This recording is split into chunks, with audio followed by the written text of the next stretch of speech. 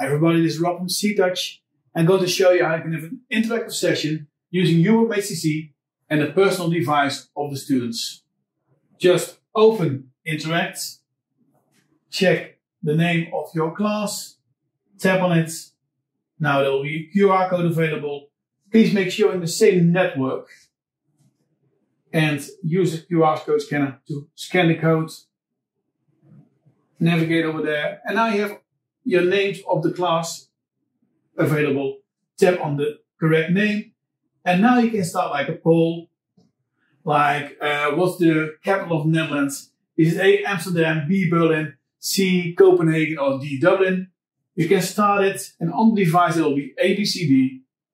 You tap it, you submit it, and it shows how many people submitted already. And you stop, the answers will be visible. Or true, false, tap on true, false, same thing. Is it true or false?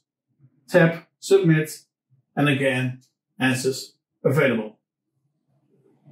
Many more options, polling, transferring file, and more options over here. And that's how you use it interactively on the CTOUCH.